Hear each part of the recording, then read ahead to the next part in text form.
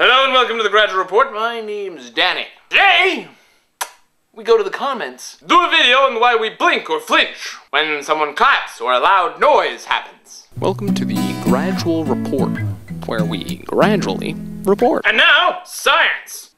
This is for scientific purposes, okay? So just act normal and act like everything, like this is perfectly normal. Science Experiment 1. Throwing a tiger at the subject's face.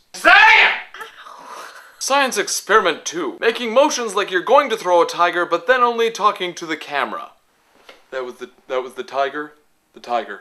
Did you notice how test subject O reacted as though I was going to throw a tiger at her face, even though I was just talking to the camera? That is a flinch. It's your body's sympathetic nervous system reacting in anticipation of some horrific event, like a tiger getting flung in your face. But why do we react to loud noises? That more tests need to be done.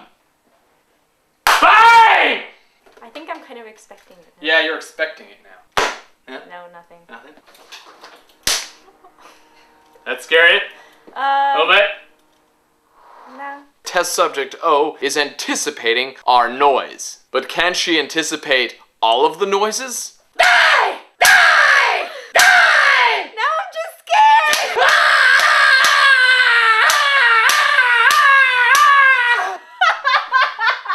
That was awesome. Final summation. The reason you flinch is because your body's sympathetic nervous system is reflexive. It's reacting to the anticipation of some horrific event. Kind of like this. Bang!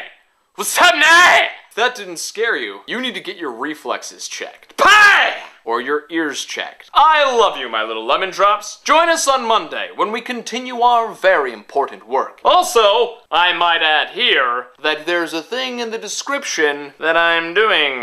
It's to help me. By winning second place, I've won enough to get the camera I need. But I know half of the lens, and I know half of the sound, so I cannot use it yet. It's very sad. Do sign up and help me win. I love you. Mard.